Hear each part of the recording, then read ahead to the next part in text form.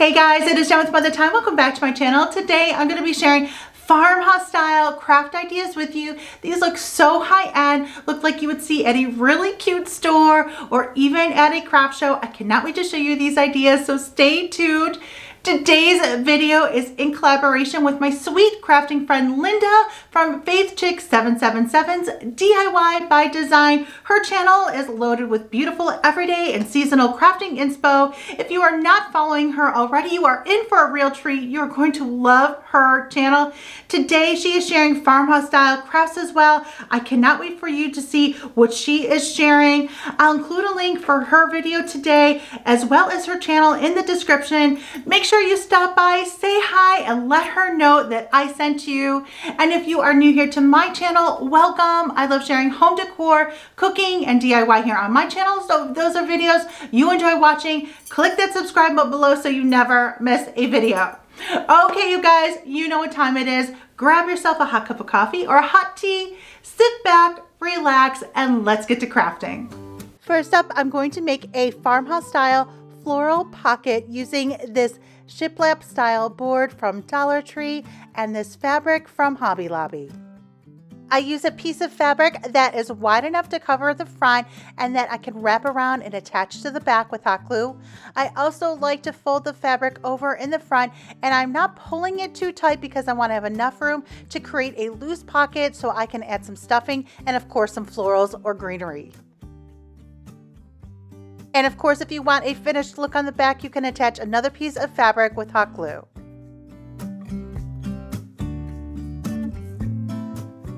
Once I've created the pocket, now I'm going to add some stuffing. You can use old pillow stuffing. I'm actually using just some tissue paper because I couldn't find my stuffing, and just some old scraps that I had on hand. And now I'm going to add some greenery. This beautiful greenery I got at a local shop, but check Hobby Lobby if you like this greenery. They have similar greenery there as well. And look how pretty this turned out, and so easy to make too. But I'm going to take it an extra step and add a flameless candle as well. I've made these before for fall and Christmas, so check out my other craft with me videos where you can see those. I always like adding that little candle inside just for that added touch, and look at how pretty it is with the flameless candle. This flameless candle I picked up at a local shop, but I'll include some similar options in the description below. And here it is, all done. So easy to make, and this looks beautiful hung on a wall or even on a door. And I just love the flicker of the flameless candle, and you can change out the greenery seasonally if you like as well.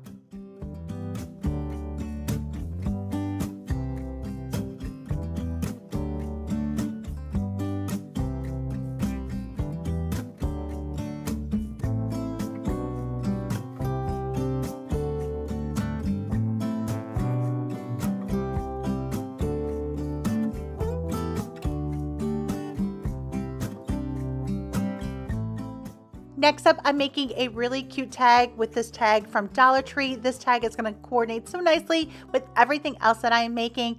First, I'm going to stain the bead, so I add some painter's tape, and then I'm using apple barrel in the color burnt umber, adding some water to it so it is the consistency of a stain, and then I'm applying it to the beads using a paper towel, or you could use a rag.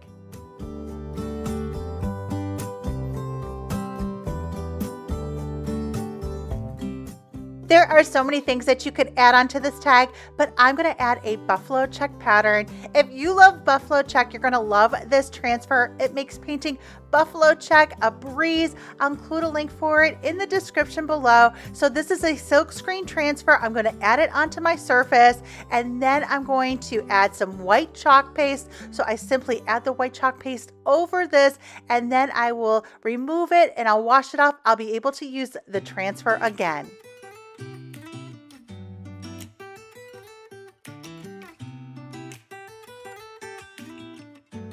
Here it is, all done, and it was so easy to do with that transfer, and this will look so good styled with everything else. Next up, I'm making a farmhouse style riser using this frame that I picked up at Hobby Lobby, along with these candlesticks that I'm actually going to use for legs, also at Hobby Lobby. Simply removing the screw as well as the hangers, and then my hubby came in with a little bit of filler to fill in the hole where the screw was. Next, I'm going to stain the legs. I'm using Apple Barrel in the color Burnt Umber. I'm adding some water to it to give it the consistency of a stain, and I am just applying it with a paper towel, or you could use an old rag.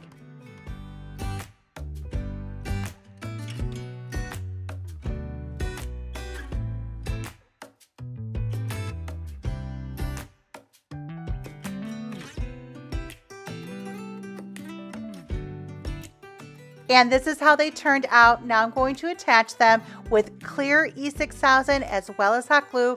First, I'm going to place them so I like my placement. Then I'm going to draw a circle around them so I know where to apply my hot glue and E6000.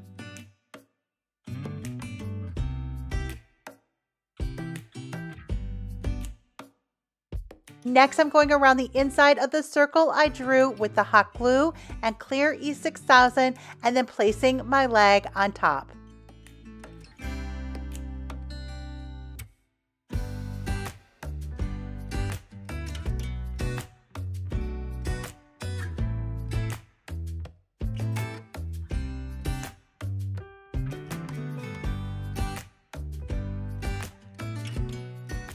Once I've attached all of my legs, I'm going to set it aside to dry.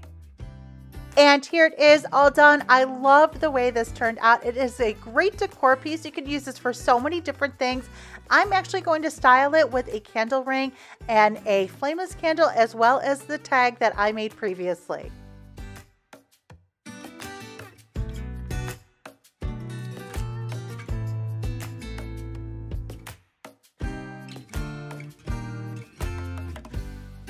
And now I'm going to add that tag, and look at how pretty this all looks together. And next up, I grabbed this sign also from Hobby Lobby. Grab these when they are 40% off. They are so affordable. I love the color. This is such a great blank to use for so many different things. And then I have another one of these candle rings. I got this at a local shop, but you can find similar ones at Hobby Lobby. I'm simply adding hot glue to the back of the candle ring, and I'm going to place it on the center of this frame. And then I'm going to make a simple bow with a piece of torn fabric. This is the same fabric that I used for the floral pocket, so everything coordinates. And then I'm going to add just a little dab of hot glue to attach it to the candle ring, and then I can easily remove it if I want to change it out seasonally. And here it is all done. It is so pretty. I love the simplicity. This looks so pretty hung on a door or a wall, and I love how it coordinates with everything else that I've made.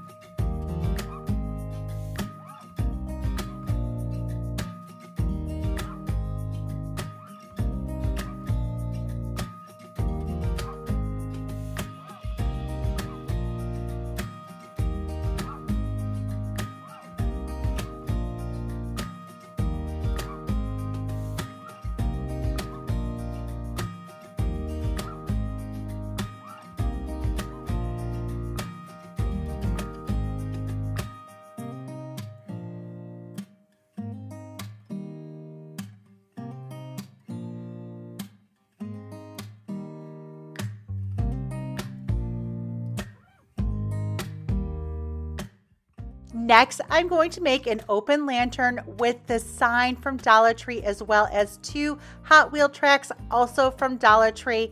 First, I'm going to spray paint everything with Rust-Oleum in the color white. My hubby Wayne offered to spray paint everything for me since it is still cold outside, and I gladly accepted. So here he is adding the spray paint to everything. The Hot Wheel tracks definitely take a few coats. Next, I want to give this a distressed look, so I'm going to dry brush Apple Barrel in the color Burnt Umber over everything. So I add a little bit of paint to my paintbrush, dab most of it off so I have a dry brush, and then I do long strokes over everything very lightly until I get the desired look.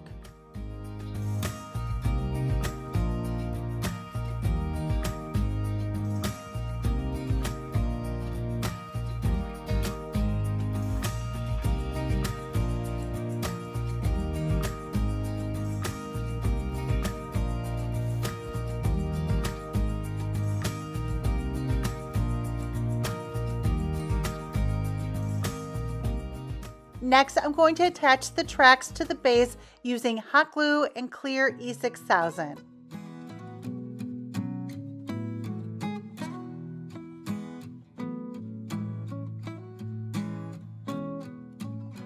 Once I have the first track attached, I'm going to take the second track and place it over top and then attach it with the E6000 and hot glue.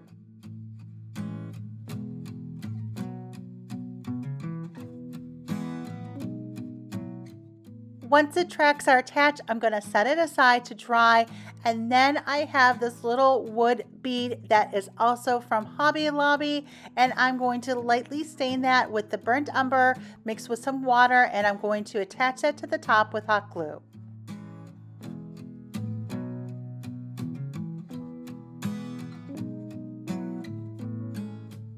And this is how it turned out. I absolutely love it. I love the distressing on it too. I made one a few years ago that I shared over on Instagram, and I'll show you that one here as well. And I'm just adding a candle ring as well as a flameless candle, and look at how beautiful this is. Here's the open lantern I shared before over on my Instagram page. I painted just the inside of the base on this one, and then I spray painted the tracks and I assembled it just the same. And I love the way that I styled this one for fall.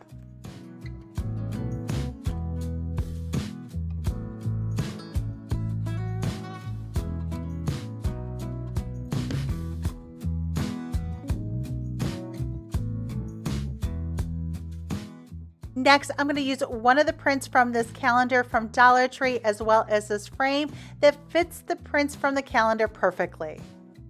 I always love picking up these calendars from Dollar Tree every year. There's so many cute seasonal pictures in them, and I love that this frame fits these prints perfectly. So first, I'm going to spray paint this frame white.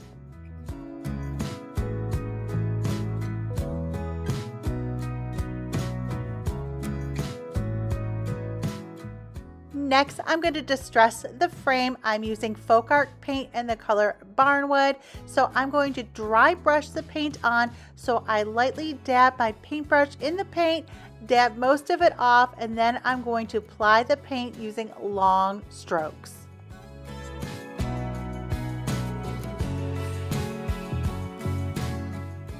I also wanted to add a little bit more gray into the frame, so I'm using Apple Barrel in the color Country Gray, and so I'm going to dry brush a little bit of that onto the frame as well.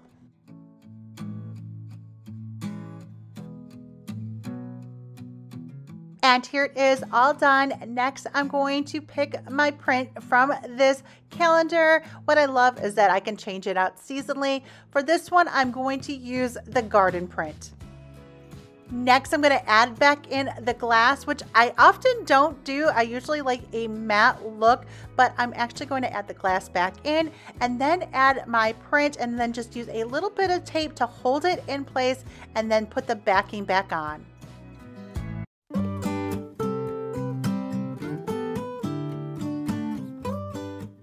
And finally, I'm going to add a little dab of hot glue where you can see the hole from the calendar and add a cute little twine bow to cover that. And look at how cute this turned out. And I love the torn look at the bottom where you can see the paper. You see other prints like that at the stores. And I love that it kind of looks intentional. It's just really, really pretty. I love the way it turned out. And I love how it looks styled with everything here.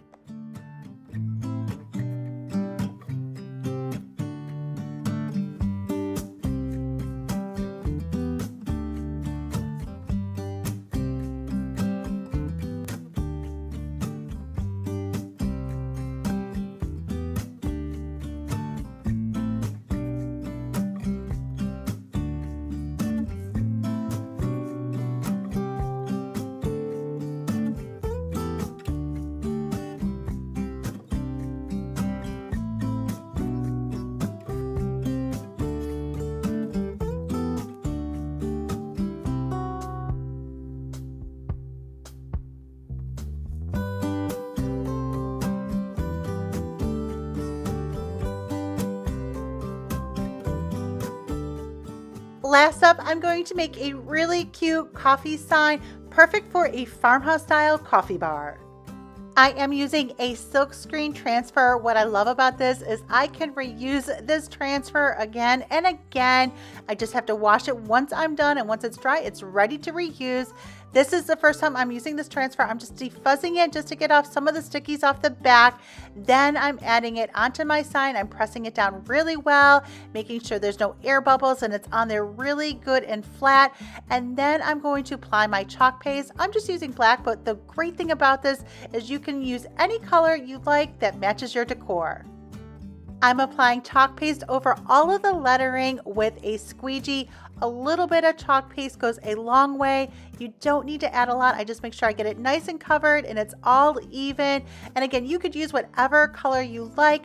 I'm using black because I think it gives it a really nice farmhouse look. I'll include a link in the description below for the supplies to make this as well.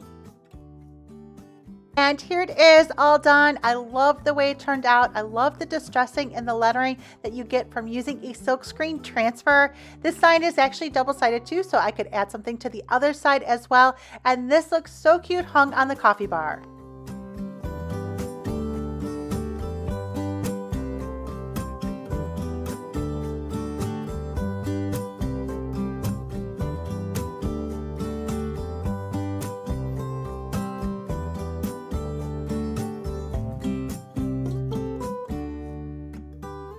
Okay, you guys, that is all for today's video. I hope you enjoyed it. Give it a big thumbs up if you did, and let me know in the comments below what you enjoyed the most. And for daily decor and DIY inspo, as well as behind the scenes and stories, make sure you follow me over on my Instagram page at Mother Time.